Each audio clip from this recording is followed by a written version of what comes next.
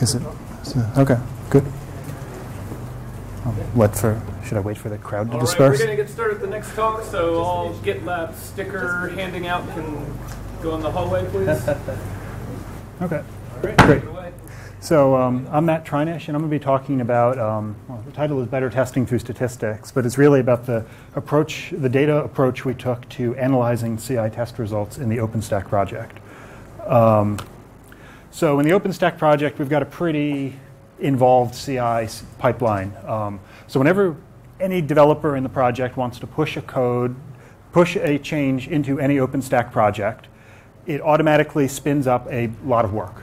And each one of these jobs is running in a VM in a public cloud provider. So when you push the patch, it spins up all of these test jobs, which has run on donated cloud resources. It's all on clouds that actually run OpenStack, so it's kind of dog fooding.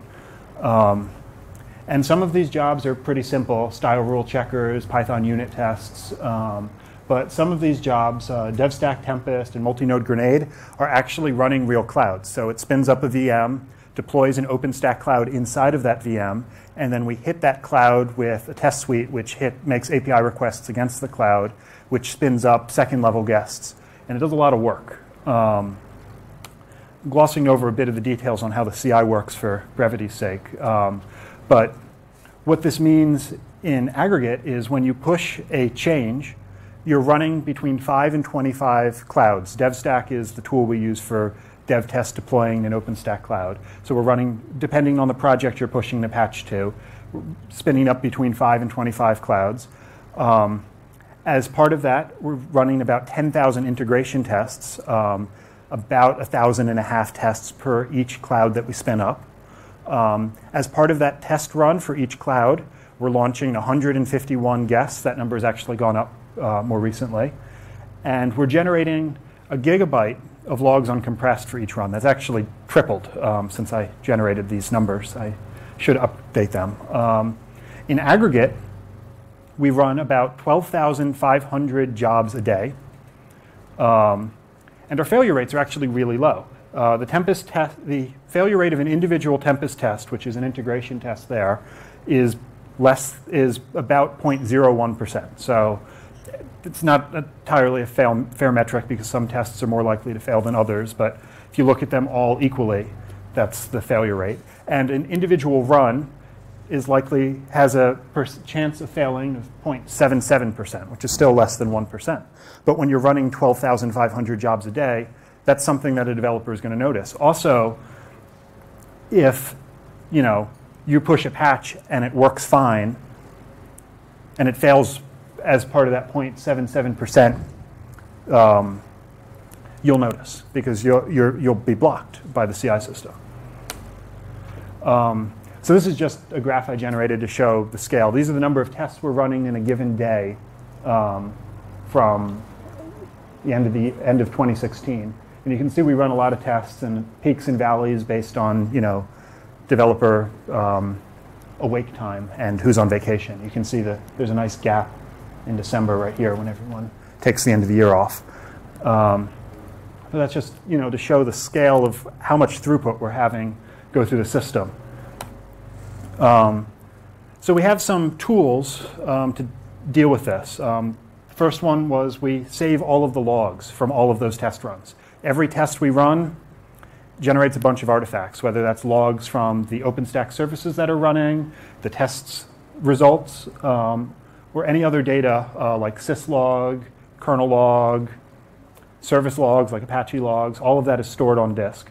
And we store about 10 terabytes worth of data at any given point of time of logs. And that ends up being about 4 months worth of logs from test runs. That's as far back as we can get with the amount of free resources we have donated from corporate sponsors. The problem is dealing with all of this ad hoc doesn't give you a good view. So if you looked at those results from before, if you're an individual developer, you push a patch, you see it failed. If there's non-determinism in the system, which there clearly is if we have a 0.77% failure rate, looking at one result at a time is not going to help you track that down, because it's impossible to find something that fails so infrequently just by looking one at a time. Also, because of the nature of how the CI system works, finding performance regressions is almost impossible, because we're running on heterogeneous environments on different public cloud providers. So we have noisy neighbor problems, we have differing hardware problems, a lot of different systems that we're running all the identical tests on. So figuring out when something performed poorly just by looking at one result doesn't actually tell you anything. And also, an interesting question that I often was thinking about was figuring out how often something passes or fails, like an individual test, is almost impossible when you're just looking at one result at a time. So we had to come up with an approach to deal with all of this data. It starts by, instead of looking at the one test result you're dealing with, look at everything. Look at things at a larger scale. Start using statistics and data mining techniques to find trends in OpenStack, not the tests or the CI system, but in the thing we're actually testing. So we have all of this data. We can leverage other techniques to figure out what's going on in the thing we're testing, even if the tests aren't purpose-built for performance or some other trend we're analyzing. We have to make sure all of the data we're using is open and accessible to everyone, and that there are APIs for accessing it all. If the data is just, a blob of 10 terabytes of log files you can download all at once, that's not helpful. But if you have a way to query it, that is useful. So we started introducing systems on top of the CI system to start analyzing the data. The first one was Graphite. This was introduced long before I even thought about any of this. And all of the infrastructure services that run the CI system push data into a statsd daemon that gets rendered on Graphite, which includes also job results. So you can use this to see how often an individual job run fails. So like a test job, one of those boxes on the first slide. But it can't dive in deeper than that. It's also time-based because it's statsd and it's a time series database. So you can't actually see the individual job it goes through. You can see in a certain bucket of time how many things happened. It's counter-based, but you can't see what that came from. And linking that back is important if you're trying to find what changed, what broke, what made something worse. We also have Grafana, which uses the same daemon, but it provides a little bit easier to use interface for generating graphs. A lot of projects in OpenStack use this to maintain dashboards for test failure rates. Same data set, same limitations, it's just prettier graphs and easier to use. We also have an ELK stack, Elasticsearch, Log-Kibana. So all of those log artifacts that we generate get pumped into the ELK stack. We have a cluster running. I think I'm trying to remember how many Elasticsearch nodes it is. I think it's at least a dozen.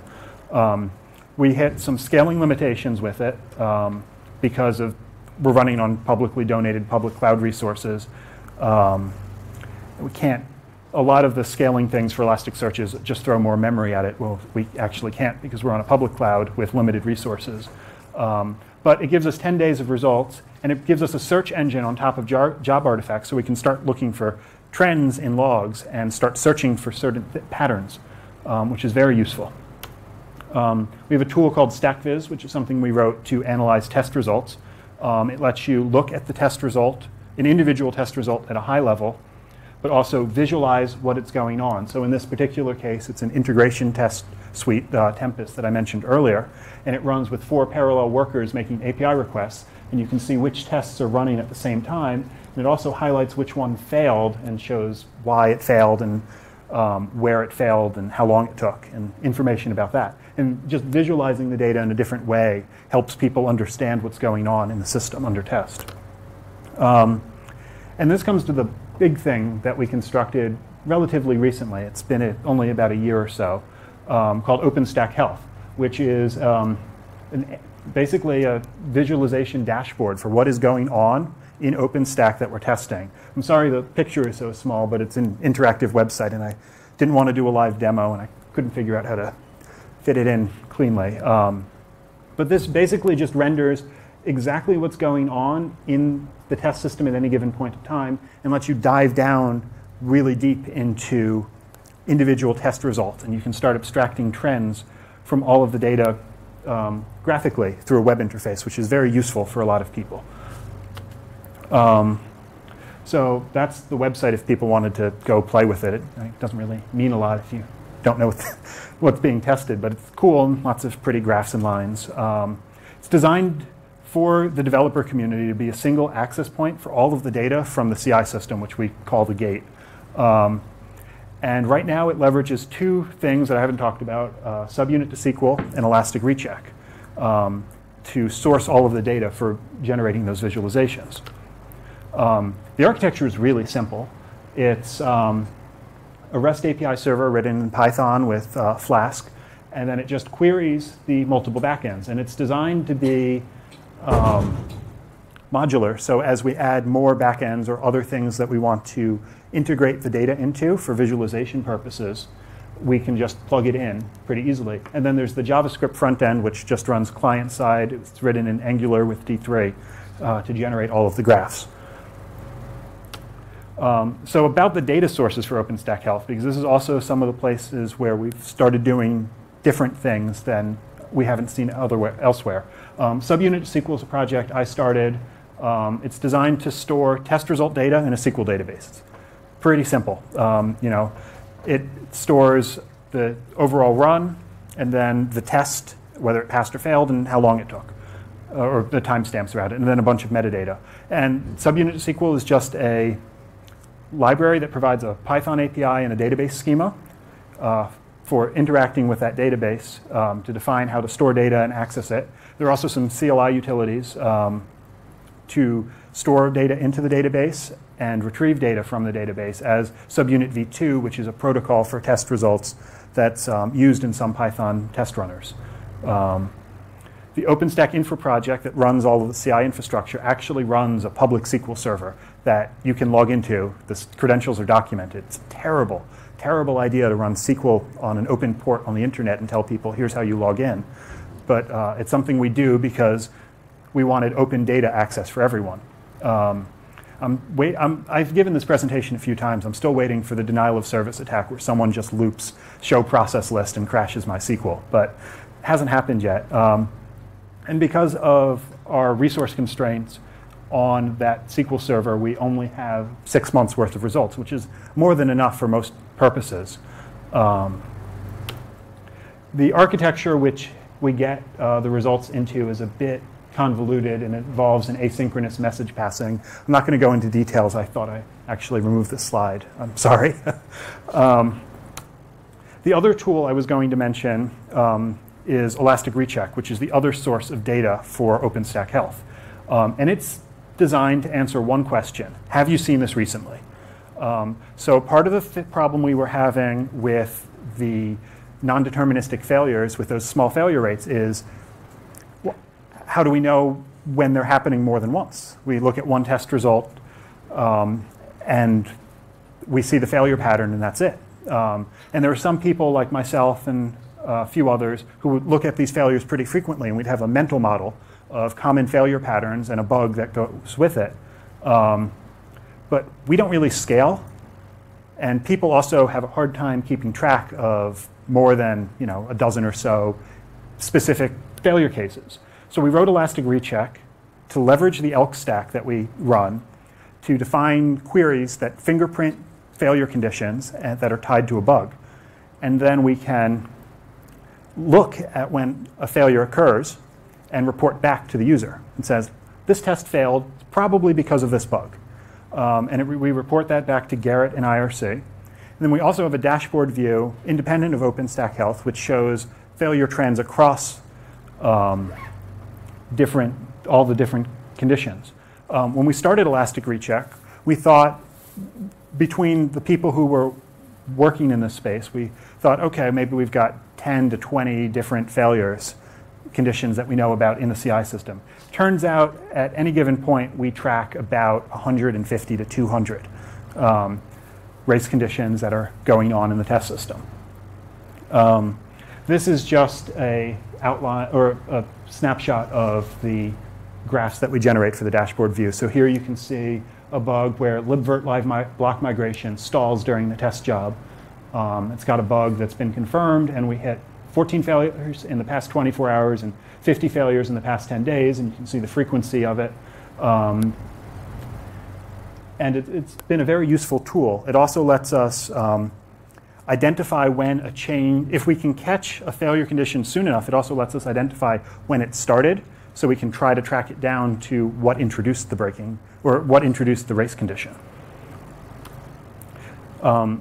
The other thing it lets us do is, you can see up there in the other corner, it says uncategorized. It lets us track failure conditions in the CI system. We have no idea about what's causing them, which is very useful for identifying race conditions and sorting things out.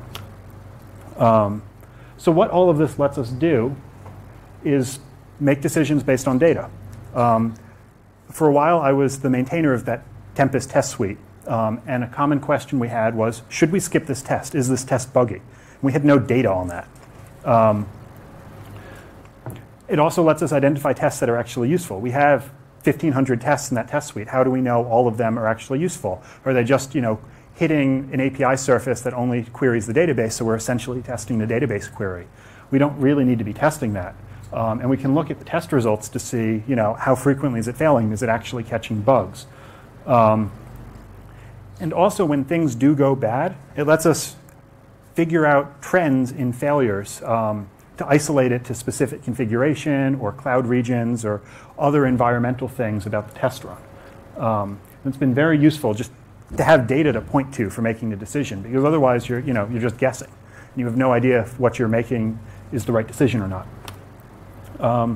The other thing, which I think is pretty cool, is it lets us find trends among the noise. The performance regressions are the obvious example for this. So as I said before, we run in a heterogeneous environment on multiple cloud providers, but we're running real things. We can't do real performance testing in the CI system because of the nature of public clouds and different clouds. But if we collect all of the data, we can start seeing trends. So this is an example from, I think, January, where someone introduced a change to the volume system in OpenStack, and it caused a performance regression. And you can see the average moved up, but still really noisy data. I mean, the scale makes it look small, but that's 50 seconds. One horizontal bar is 50 seconds. So that's really big distribution. But looking at it high level and just graphing an average lets us see that there was a performance regression, and we caught it, and we're able to fix it in the period of a week because we had the system in place.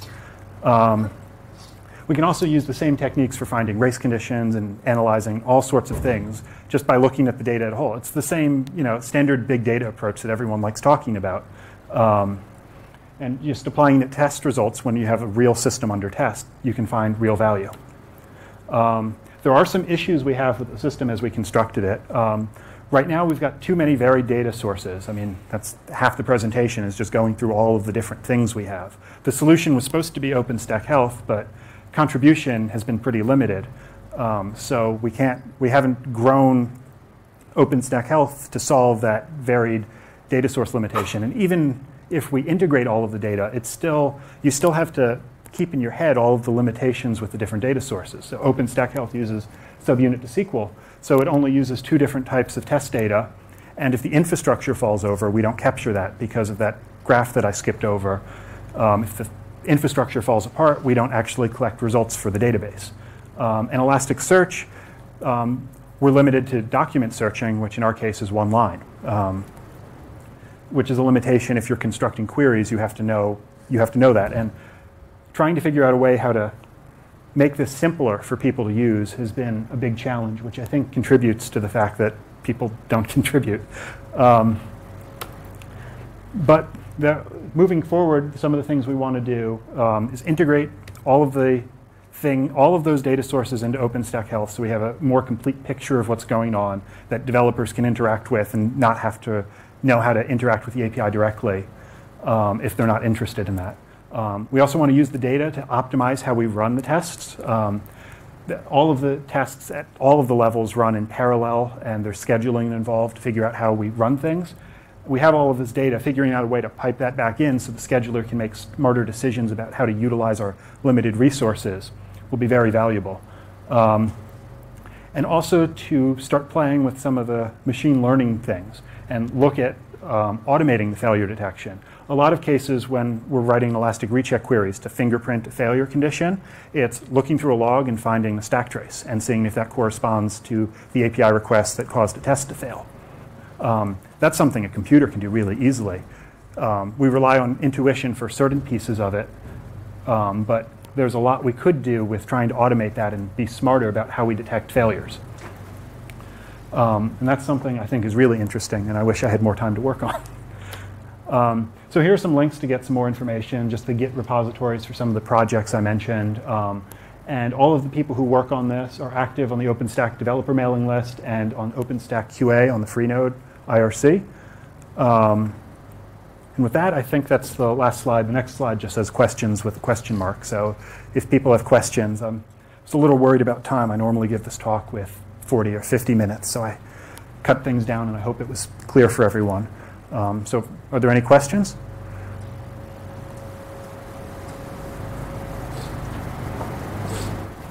Okay, great. You can also play around with the dashboard if people want, if I have time. I don't actually know if I have time.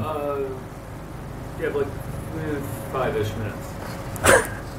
Okay, well, it's good. I cut the slides in half. And so if people want to see the dashboard, I can try to bring it up on 1024 by 768 and see if that's actually usable. See one? Okay. Sure. Let's make sure I'm on the Wi-Fi too.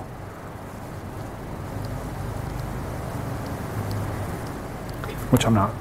And all the time goes to this now.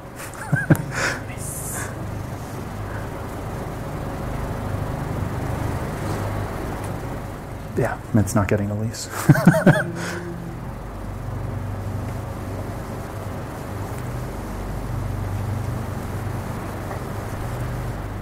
Well, we can watch a bar move. That's a good way to end it. The AP just above you, probably below you. Well, then it should be fat. Yeah, let me make sure it's trying to connect to the right one and not the one in the previous room.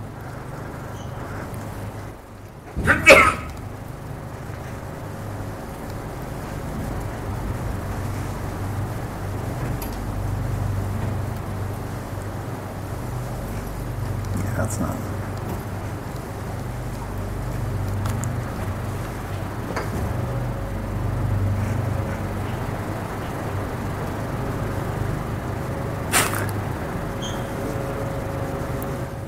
I don't think a live demo is going to work today, but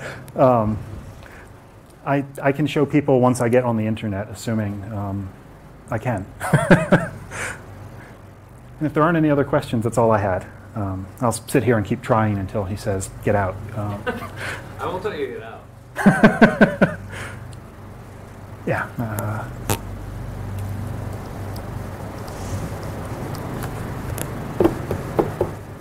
This can make a great YouTube video.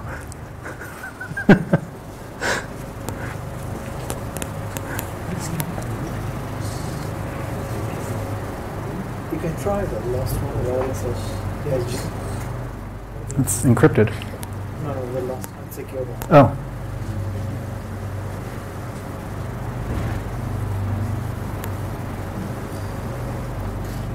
Yeah, it's not getting the lease. I hope it's connected before, yeah. So you said try this one? Yes.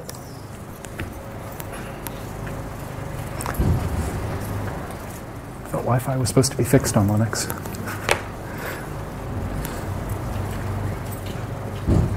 I mean, we're going to have to roll to the next speaker. Okay, yeah, it's fine. Oh, and it finally connected. But, okay, thanks everyone.